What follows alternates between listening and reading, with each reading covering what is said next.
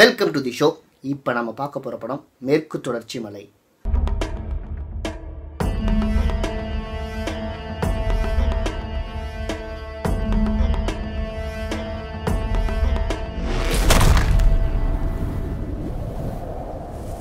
உடலை வருத்தி நிலமற்று வாழும் ஏழை விவசாயிகளுக்கு இப்படம் சமர்ப்பணம் அப்படின்ற டேக்லைனோட இந்த படம் முடியுது. அந்த ஒரே ஒரு காரணத்துக்காக என்னமோன்னு தெரியல, அத்தனை ரிவ்யூவர்ஸும் இந்த படத்தை ஆஹா ஓஹோன்னு பாராட்டி தள்ளிட்டாங்க. அவங்களாம் ஏன் அப்படி தேவையில்லாமல் முக்கியமாக பாராட்டுறாங்க அப்படின்னு பார்த்தீங்கன்னா, இந்த மண்ணில் பிறந்த அவங்களும் விவசாயிகளுக்காக எந்த நல்லதையுமே பண்ண முடியல, நாங்களும் சுயநலமாக பணத்துக்காக கிடைக்கிறத வச்சு எப்படியோ வாழ்ந்துட்டு போயிட்டு தான் இருக்கோம்.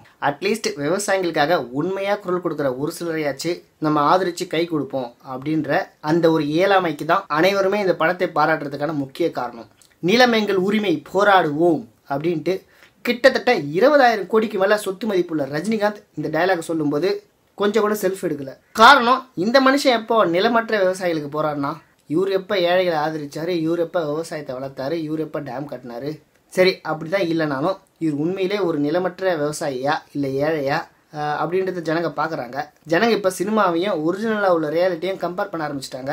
இங்கே பாருப்பா, நீ ஒரு நல்ல ஹீரோ தான், நல்ல நடிகன் தான், நடிச்சுட்டு போ, ஆனால் தயவு செஞ்சு இந்த விஷயம்லாம் பேசாத, உனக்கு அதெல்லாம் தகுதி கிடையாதுன்னு இன்டைரக்டா எல்லாருமே சொல்ல ஆரம்பிச்சிட்டாங்க. ஜனங்க முன்பை போல் கண்மூடித்தனமாக சினிமாவை ரசிப்பது இல்லை.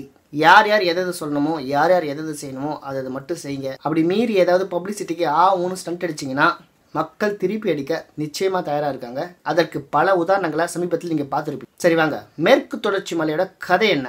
இந்த படத்தோட கதையை இந்த படத்தோட இயக்குனர் லெனின் பாரதியாலேயே சொல்ல முடியாது. ஏன்னா ஒரு அரை பக்கத்துக்கு எழுதுறது கூட இந்த படத்துல கதைன்னு சொல்ற மாதிரி எதுவும் இல்லை. படம் ஃபுல்லாக இயற்கையான ஸ்க்ரீன் பிளே, நேச்சுரலான டைலாக் டெலிவரி, இதை வச்சே ஒட்டுமொத்த படத்தை இழுத்துட்டு போயிருக்காரு 2 மணி நேரத்துக்கு. மொத்தமாக இந்த படத்தை பார்க்கும்போது இதுதான் இந்த படத்தோட கதையான்னு நம்ம ஒன்று புரிஞ்சுக்கணும். அந்த மாதிரி இந்த படத்தை மொத்தமாக பார்க்கும்போது ஒவ்வொரு ஆடியன்ஸ்க்கும் இந்த படத்தோட கதை இதுதான்னு ஒவ்வொரு விதமாக தோணுது. ஆனால் என்ன ஒரு அதிசயம்னா, படம் பார்க்குற அத்தனை ஆடியன்ஸுமே இந்த படத்தோட கதை இதுதான்ட்டு ஒரு நல்ல விஷயத்தை தான் யோசிச்சு வச்சிருக்காங்க. ஓவராலாக ஒரு நல்ல மெசேஜ் தான் இந்த படம் சொல்லுது அப்படின்ற பாசிட்டிவ் வைப்ரேஷன் ஓவராலாக பரவுது. இந்த படத்தை விஜய் சேதுபதி எதை கேட்டு ப்ரொடியூஸ் பண்ணாருன்னு தெரியல. ஏன்னா இந்த படத்தோட கதையில பளிச்சுன்னு கேட்ச் பண்ணுற அளவுக்கு எந்த ஒரு விஷயமே இல்லை. ஒரு நிலமற்று வாழும் ஏழை விவசாயி தனக்கு வேண்டியதை ரொம்ப சத்தமாக எனக்கு இதை கொடுங்கன்னு, தனக்கு இதை வேணும்னு அழுத்தி கூட இந்த அரசாங்கத்தை கேட்க மாட்டான். கொடுத்தா நல்லா இருக்குமே அப்படின்னு பிச்சை கேட்குற மாதிரி தான் கேட்குறான். ஆனால் இந்த அரசு அவங்களுக்கும் எதுவும் கொடுக்காம ரோடு போடுறேன், மீத்தேன் எடுக்கிறேன், பீத்தேன் எடுக்கிறேன்ட்டு எல்லா வளங்களையும் சுரண்டிட்டு நகரமயமாக்குறேன், உங்களுக்கும் வேலையை கொடுக்குறேன், நீங்களும் நல்லா சம்பாதிச்சு புள்ள குட்டிகளை படிக்க வைக்கடா அப்படின்னு ஏதோ ஒரு வேலையை கொடுக்குறான். அந்த மாதிரி தான் இந்த மலை காடுகளுக்குள்ள வாழ்ற இந்த ஏழை மக்கள் கடைசியில் கிடைச்ச வேலையை செஞ்சுக்கிட்டு ஒரு கார்பரேட் கீழே யூனிஃபார்ம் போட்டுக்கிட்டு ஒரு செக்யூரிட்டியாக வந்து உட்காருவாரு. அந்த சீனோட இந்த படம் முடியும். இது விவசாயிங்க சம்மந்தப்பட்ட படமா, ஒரு கடைக்குட்டி சிங்க மாதிரி இருக்குமா அப்படின்னு நினச்சிட்டு வந்தா மிகப்பெரிய ஏமாற்றம் இருக்கு. அந்த படம் ஒரு பணக்கார விவசாயம் பற்றியும் நல்ல விவசாயம் செஞ்சு நல்லா சம்பாதிக்கிற விவசாயிகளை பற்றின படம். இந்த படம் சிவந்தமன் ரத்தமும் வேர்வையும் கலந்த வலி. கிட்டத்தட்ட ஒரு 15 வருஷம் மேற்கு தொடர்ச்சி மலையில் ஒரு ஏழை விவசாயிக்கு நடக்கிற வாழ்வியல் சம்பவங்கள் தான் இந்த கதை. ரோடே இல்லாத ஒரு மேற்கு தொடர்ச்சி மலையில் மலை உச்சியில் ஏலக்காய் விளையுது.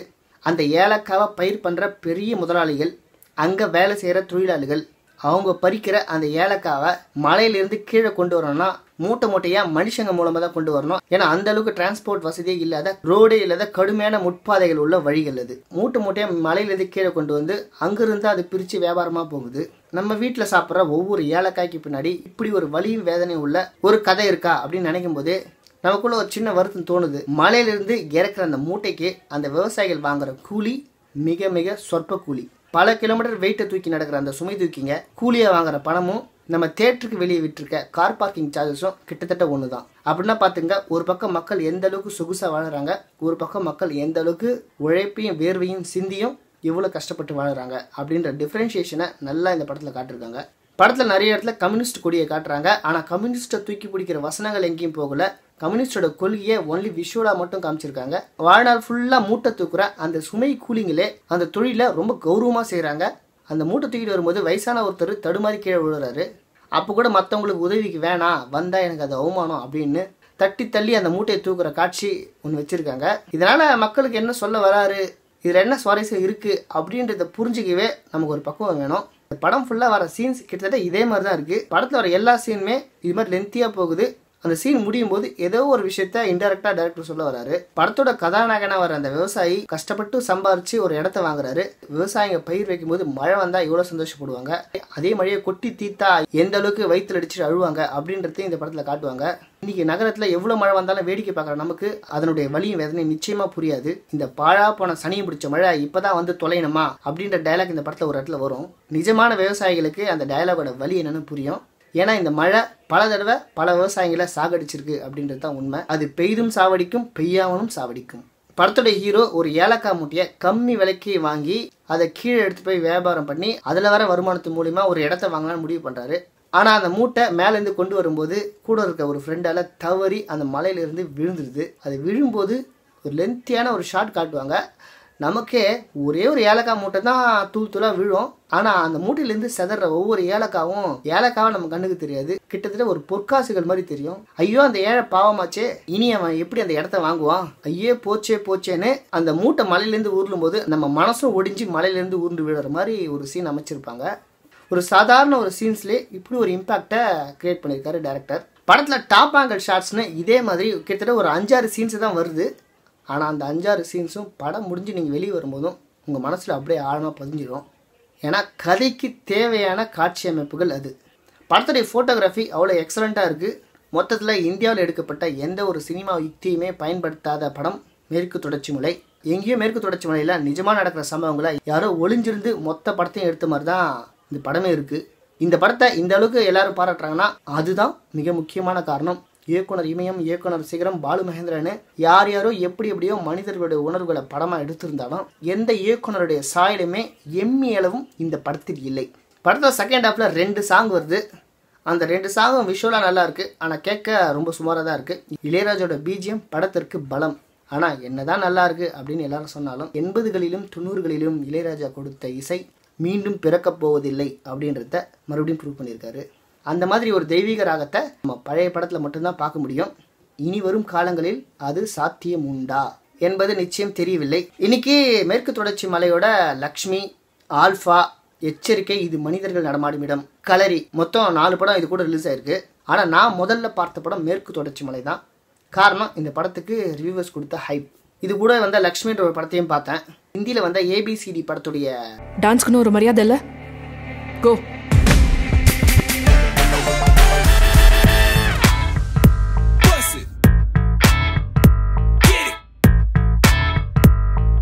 அப்பட்டமான காப்பி அப்படின்னு சொல்லவே முடியாத ஒரு தமிழ் படம். ஏன்னா அப்படிதான் டைரக்டர் எங்களெல்லாம் சொல்லியிருக்காரு. ஒரு பயங்கரமாக டான்ஸ் ஆட ஒரு குட்டி பொண்ணு இந்தியா லெவலில் சாம்பியன் ஆகணும்னு துடிக்கிறாங்க. அதுக்கு டான்ஸ் மாஸ்டர் பிரபுதேவா அந்த குட்டி பொண்ணுக்கு மட்டும் ஸ்பெஷலாக ஹெல்ப் பண்ணி எப்படி ஆல் இண்டியா லெவலில் ஃபேமஸ் ஆகுது அப்படின்றது தான் கதை. இந்த டான்ஸை என்கரேஜ் பண்ணுறது, இந்த சிங்கரை என்கரேஜ் பண்ணுறது, இதெல்லாம் விஜய் டிவி கிட்டத்தட்ட ஒரு 15 வருஷமாக செஞ்சிட்டு இருக்க வேலை. ஒருத்தர் நல்லா டான்ஸ் ஆடுறதால இந்த உலகத்துக்கு என்ன பிரயோஜனம்? அந்த மாதிரி டான்ஸ் ஆடி தொலைச்சா யூடியூப்லனா ட்ரெண்டிங் நம்பர் 1 வரலாம். ஆனால் இந்த விஷயம் மக்களுக்கு தேவையா அப்படின்ற கண்ணோட்டத்தோட பார்த்தீங்கன்னா அந்த டான்ஸை நிச்சயமாக நீங்கள் வெறுப்பீங்க. இந்த படம் பார்க்குற கிட்டத்தட்ட 90% ஆஃப் ஆடியன்ஸ் பொண்ணு என்னதான் நல்லா டான்ஸ் ஆனாலும், பிரபுதேவா என்னதான் அப்படி இப்படின்னு வித்தியாசமாக கோச்சிங் கொடுத்தாலும், படம் பார்க்குற நமக்கு நாடு இருக்க நிலைமைக்கு இதெல்லாம் தேவையா, போய் குழப்ப பாருங்கப்பா அப்படின்ற எண்ணத்தோட தான் படத்தை பார்க்குறாங்க. அதுவும் படம் கிட்டத்தட்ட ஃபர்ஸ்ட் 1.5 மணி நேரம் கம்ப்ளீட்டாக சீரியல் ட்ராமா மாதிரி போகுது.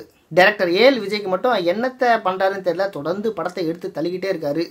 இதுக்கு முன்னாடி தியான் ஒரு படம் எடுத்தார், அதுக்கு முன்னாடி விக்ரம் பிரபு வச்சு என்ன மாயன் ஒரு படம் எடுத்தார். இடையில வந்த தேவியை தவிர கிட்டத்தட்ட நிறைய மொக்க படமாக எடுத்து தள்ளிக்கிட்டே இருக்காரு. அவர் மட்டும் எப்படி தான் படம் எடுக்கிற ஃபினான்ஷியர் வந்து படத்தை எடுங்க அப்படின்னு சொல்லி கொடுக்குறாங்கன்னே தெரியல. ஏன்னா அவரும் வித்தியாசமாக ஏதோ படம் எடுக்கிறன்ற பேரில் எடுத்துட்டு தான் இருக்காரு. ஆனால் படம் பார்க்குற நமக்கு சகிக்கல.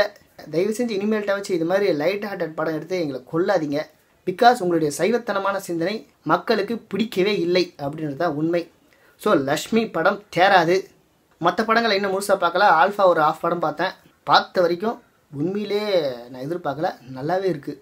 அதனுடைய முழு படத்தையும் பார்த்து நெக்ஸ்ட் ரிவ்யூவில் கொடுக்குறேன். ஸோ மேற்கு தொடர்ச்சி மலை எந்த சினிமா லாங்குவேஜும் ஃபாலோ பண்ணாத படம்ன்றதால இந்த படம் எல்லா சென்டர் ஆடியன்ஸுக்குமே ஏபிசி இவங்க எல்லாருக்குமே பிடிக்கும் அப்படின்னு பல பேர் புழுகினாலும் அது நிச்சயமாக உண்மை இல்லை. இந்த படம் யாருக்குமே பிடிக்காது. ஆனால் இந்த படம் காட்சி அமைக்கப்பட்ட விதம், இந்த படத்தில் சொல்லப்பட்ட கருத்து எல்லாரையிலுமே ஏற்றுக்கொள்ளப்படும் அப்படின்றது தான் உண்மை. இந்த படத்தை டிவியில் போட்டால் கூட பொறுமையாக பார்க்குற சக்தி நம்ம ஊர் மக்களுக்கு இல்லை. இந்த படத்தோட பட்ஜெட் கிட்டத்தட்ட 2 கோடி. படம் ரிலீஸ் ஆகிறதுக்கு முன்னாடியே அந்த 2 கோடியை விஜய் சேதுபதி ஏர்ன் பண்ணிட்டாரு. ஸோ இனிமேல் தியேட்டருக்குள்ள ஓடுற எல்லா பணமும் லாபம் தான். இந்த படம் செகண்ட் வீக் தியேட்டரில் கண்டினியூ ஆனாலே இந்த படம் ஹிட் அப்படின்ற லிஸ்ட்டில் வந்து சேர்ந்துடும். எங்களால் முடிஞ்ச அளவுக்கு என்ன தான் இந்த படத்தை ப்ரொமோட் பண்ணாலும் படத்தில் என்டர்டைன்மெண்ட் வேல்யூ உண்டு. படத்தில் எதுவுமே இல்லை. படத்தில் நல்லா சிரிக்கிற அளவுக்கும் காமெடி சீன்ஸ் இல்லை. படத்தில் வந்து நொந்து நூலாய் அழுகுற அளவுக்கும் சென்டிமெண்ட் சீனும் இல்லை. எல்லாத்தையுமே மேலோட்டமாக இயற்கையாக பட்டும் படாமல் தான் சொல்லியிருக்காரு. என்டர்டைன்மெண்ட் வேல்யூவே இல்லாத இந்த படத்துக்கு ஒரு 65 ரூபா லெஸ் பண்ணலாம். ஆனால் தாராளமாக இந்த படத்துக்கு நிச்சயமாக ஒரு 100 ரூபாய் கொடுக்கலாம். அடுத்த படத்தில் சந்திப்போம். உலகே பசியாரணும் ஆரணும் ஆடிப்பட்டம்